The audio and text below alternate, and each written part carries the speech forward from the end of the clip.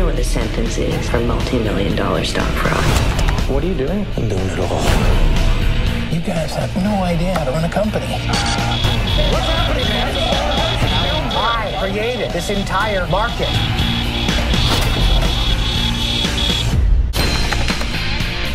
Blackberry is directed by Matt Johnson. It stars Glenn Howerton as Jim Bazile, and it also stars Jay Birchall as Mike Lazaridis. Now, those two characters are important because this movie is about those two real-life people that put together the Blackberry cell phone, the world's first smartphone.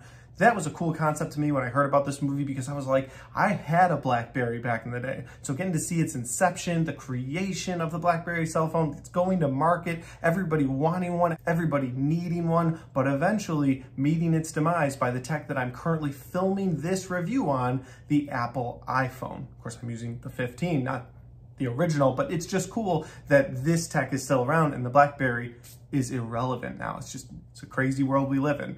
But I would have seen this movie so much earlier had they actually marketed this thing, because Blackberry is a movie that actually came out in 2023, and I had no idea, which is crazy for me because you guys know that I watched over 100 films last year, did reviews for almost all of them, or shorts. At the end of the year, I ended up doing a year-long ranked list where I tier list ranked all the movies I saw, and this movie probably would have been in my top 10 and definitely would have made my top 20 had I known it even came out, but I had no idea this thing dropped. But I finally got a chance to see it on Hulu on a plane yesterday, and I had to stop and make a review about it because this movie is awesome. So again, this movie centers around the creation of the Blackberry cell phone and the lives of the people that went into the creation of the cell phone. It's such an interesting story too, because as this movie kicks off, you have Mike Lazaridis and his best friend try to pitch this cell phone as sort of a working project to a company, and nobody gets it. The guy behind the desk that doesn't get it, doesn't have time for them, is played by Glenn Howerton, who I personally have only seen in a very few things. Like, of course, I've seen him in It's Always Sunny in Philadelphia, and I saw him in his one scene in The Strangers, but I don't know how much more he's done, but he shines in this movie. He just does a fantastic job. We'll get into his performance in a minute, but essentially those characters meet, and after a few circumstances, things happen, they end up becoming co-CEOs of this company that's going to create the Blackberry cell phone, and then you see them push it to market. Again, you get to see all of the speed bumps that they ran into trying to get this phone to market, trying to get the world to embrace smartphone technology. And it's just, again, such a cool concept. And that'll lead me to my positives and my negatives. The first positive I have for this is, of course, the incredible performance that we got from Glenn Howerton. He shines in this movie, and I wish more people had seen this because I think he could have gotten some Oscar recognition for this role. I really do, especially with the field we had this year. Yes, I do believe Cillian Murphy deserved the Oscar. Yes, Paul Giamatti was a great runner-up, but you could have replaced anyone else in that lineup of Best Actor with Glenn Howerton, and he would have deserved it, in my opinion. He did a fantastic job with his performance where he was getting so angry, but he was such a likable character. And I think that was what was such a fun thing about his character is while he was so angry and kind of a dick to just everybody in the movie, there was something so likable about him. You followed him through this movie and just enjoyed being with this character. There was no part of this character where you were like, I don't want to follow him anymore. He's kind of a scumbag. Like, I know he's a scumbag, but he's such a likable scumbag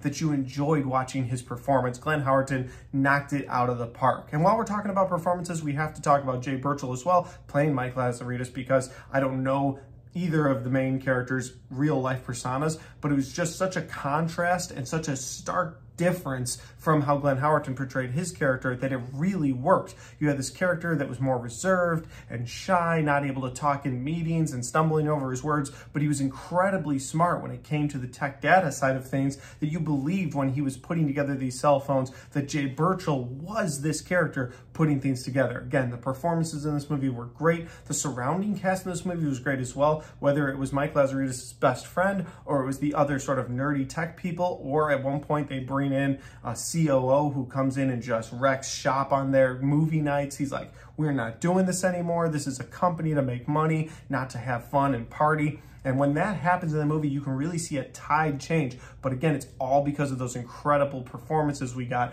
from the main actors and the supporting cast. My next positive has to be the soundtrack. I absolutely love the way they were able to blend music into this movie. Like, I felt like the soundtrack was taking you on a ride. There were perfect moments where the soundtrack picked up, where it sort of brought you along for the ride with them. And I think when a movie can do that, it does such a good job. I think the last movie I felt like that was the movie Air. The way the soundtrack carried you through that movie, that's what this movie reminded me of. It reminded me of just music that could bring you from scene to scene and you were locked in because of it. One scene in particular that sticks out to me is the scene where all of the salesmen from the Blackberry company are going out to tennis clubs, fancy restaurants, and sort of modeling the Blackberry cell phone for these incredibly rich people and like laughing at different things they were texting or sending back and forth and getting everyone interested in buying the phone. And that's how Blackberry was able to sell so many phones to all these companies, because these guys look so cool carrying them that all of a sudden Blackberry was now going out to all these really rich companies, and then these companies were buying them for their people. So it's just a cool way, a marketing strategy, but again, the way they use the music in that scene just really worked for me. My final positive for this movie has to be how funny I found moments of this movie, and the movie is in no way a comedy, but it's such a serious tone biopic about the creation of the cell phone, about the creation of the smartphone going to market. These people's lives are on the line, the government's getting involved because of bad stock options that were created and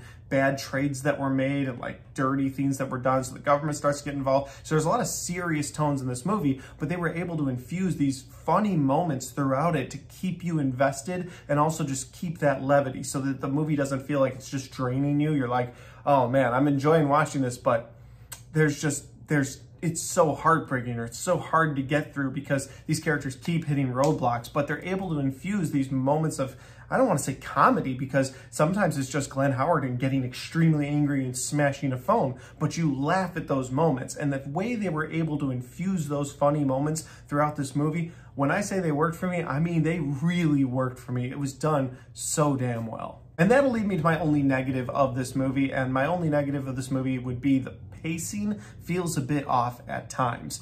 Most of this movie worked for me, but there were these big time jumps. One in particular where one of the main characters has a full head of hair and he has a completely different look, clearly has gone through a bit of a lifestyle change, and they don't really get into that at all. They don't really explain what happened with him. They just show, hey, the cell phones are doing really well, and then time jump, now Mike Lazaridis kind of looks like an evil Bond villain. And it was like, well, I would have liked to know what happened in there. I get it that they're trying to trim this down for the runtime of the movie, and the movie still works overall, but there's pacing issues like that where they'll do these time jumps and they don't really make it clear, or if they do make it clear because they're giving you like 2007, 2008, whatever they're doing, they don't really explain how that character made that development from one place to the next. So I'd say that it's a pacing issue, but it's a pacing issue on development of characters, if that makes sense. Overall, I will say that Blackberry was a fantastic time. I wish this is a movie I had seen in theaters. If you're a fan of biopics, you will really enjoy this movie. If you're a fan of Glenn Howerton's performance in It's Always Sunny in Philadelphia,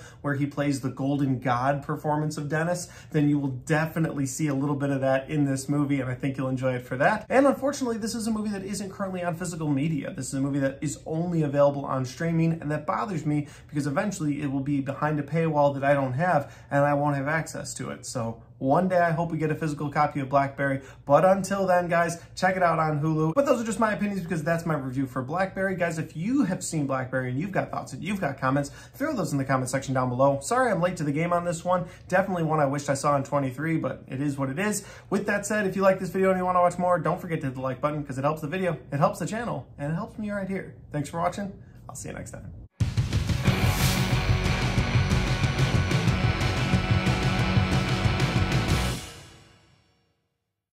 All right, guys, we got to the end of my Blackberry movie review. I hope you had a chance to check out Blackberry because it was a good time. Sorry about the hotel background here. I'm clearly not at my house. I'm on a road trip for work, and I felt inspired. And when you feel inspired, you got to hit that record button. It's how YouTube works. That said, if you want to check out any of my other content, well, I've got all of my 2023 movie reviews right there, and I've got all of my 2024 movie reviews right there.